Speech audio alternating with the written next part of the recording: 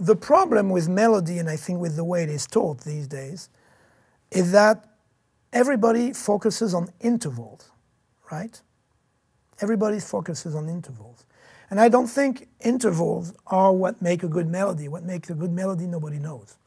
Nobody knows why Mozart did great melodies and Salieri didn't. You know, if you analyze them, there is no way you can prove Mozart was better than Salieri or that his melodies were better. There is no rational explanation to it. So intervals are not going to go only so far into explaining what a good melody is made of. And if you play intervallically, like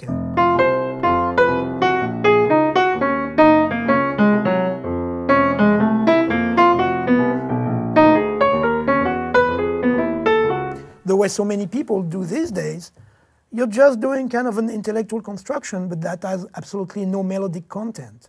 If by contrast I do something like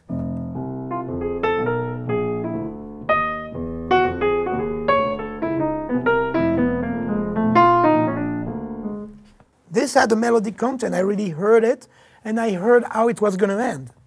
Which means it's like when I'm talking, I'm starting a sentence already knowing what I want to say. I don't realize what I want to say at the end of my sentence. That would be a little bit of a problem. So if you play music doing this, and you do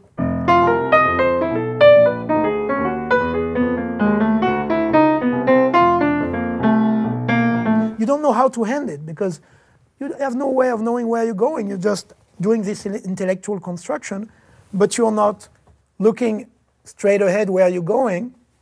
You're looking at your feet in a way. Try to walk looking at your feet, and you're going to see that it's pretty dangerous, right?